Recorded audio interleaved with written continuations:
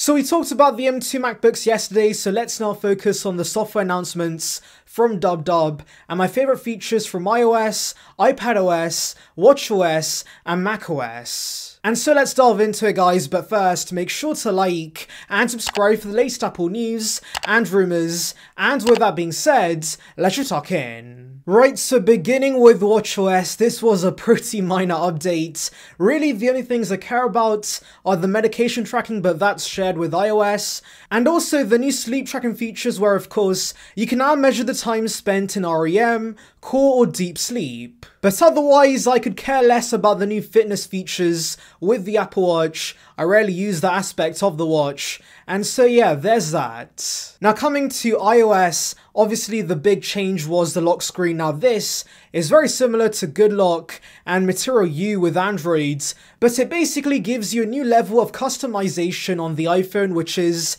pretty nice. And yes, I'm itching to test this, but of course I'm pretty cautious about putting a beta on my main device, and so I think I'm gonna wait it out. But the demos on stage look great, I like the widgets, I like the new fonts, I like how the subject of a photo can now be in the foreground, and I also do like the live aspect and the animation you see with some wallpapers. And actually, there's a globe one that's very similar to the super wallpapers we see on Xiaomi devices, but hey, that's fine, copy that, because it's a feature that's pretty great. And by the way, this whole redesign clearly is setting up for always-on displays to come to future iPhones, and so yes, I'm looking forward to that. Anyways, the next thing that impressed me is lifting a subject from the background of an image. So for example, with the demo they showed us, there's a dog in the foreground. You can now choose to select the dog only and paste that anywhere you like. That's pretty neat,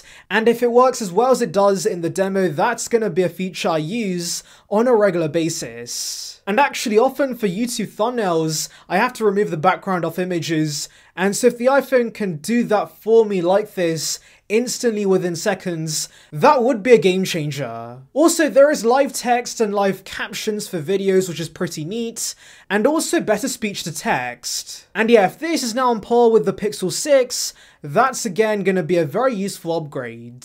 Anyways, finally we do have Landscape Face ID. This again is going to be so convenient, but apparently it's only available on the iPhone 13 models. I'm not sure if that's true, but if it is, that is a bummer, to be honest. And finally, the biggest game-changing feature has to be haptic feedback as you use the keyboard. So yeah, this has been a feature on Android for many years, and I've always wanted this on the iPhone because haptic feedback on the iPhone in general is great. And so yeah, now having the tingling feeling as you type on the keyboards, that's gonna be pretty great. Now coming to macOS Ace Ventura, there were two main upgrades that caught my eye. The first one, of course, is Stage Manager, where you can now arrange windows in a dock-like system on the left. Now I may try this, but to be honest, I don't have many windows open on my Mac at once to utilize this feature, so yeah, I do think I'm going to stick to Mission Control for the most part. However, the next feature blew my mind because now you can use your iPhone as a webcam for your Mac. This could be a game changer because I do occasionally live stream, and so of course, having the ability to use my iPhone instead as my main camera wirelessly with my Mac sounds absolutely amazing. But of course, that's not the only trick Apple has up its sleeves, because this feature also enables center stage through the ultra-wide on the back of the iPhone, portrait mode with the webcam, and also something called desk view, where this basically turns your iPhone into an overhead camera so you can record what's below you whilst also recording your face.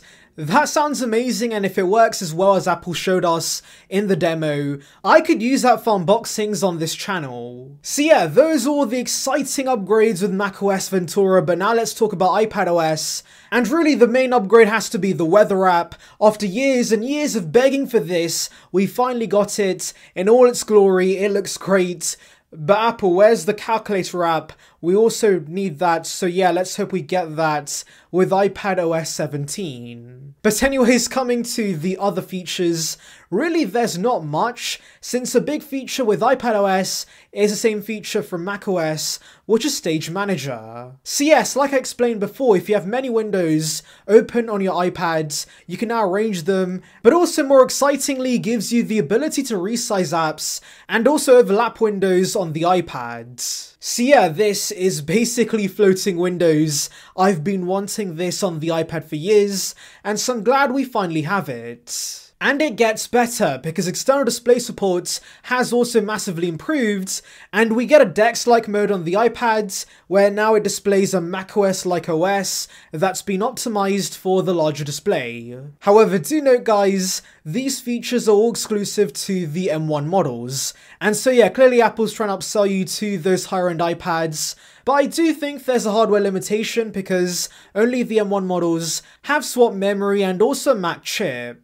Anyways, we have device scaling on the iPad now, which is great, and also desktop class apps, which initially I thought was referring to Final Cut, Xcode, and all the Pro apps coming to the iPad, but unfortunately that's not the case. Essentially, some Mac features have been brought down to several apps on the iPad. And yeah, that's basically it guys, and to be honest, while I am disappointed the iPadOS 14 home screen is not available with iPadOS 16, I do think the multitasking upgrades do make this a pretty nice update on the whole. And yeah, I'll be honest guys, I was very satisfied with this year's event. There were a bunch of exciting announcements, both hardware and software wise, and so yeah, kudos to Apple and of course the mighty Craig for headlining this event. But guys, tell me your favourite features from iOS, iPadOS, watchOS, and macOS. Anyways, thank you for watching guys, make sure to like and subscribe for the latest Apple news and rumours. Check out the video above on details regarding the iPhone 14 series, and on that note, I'll see you guys in the next one. See ya peeps.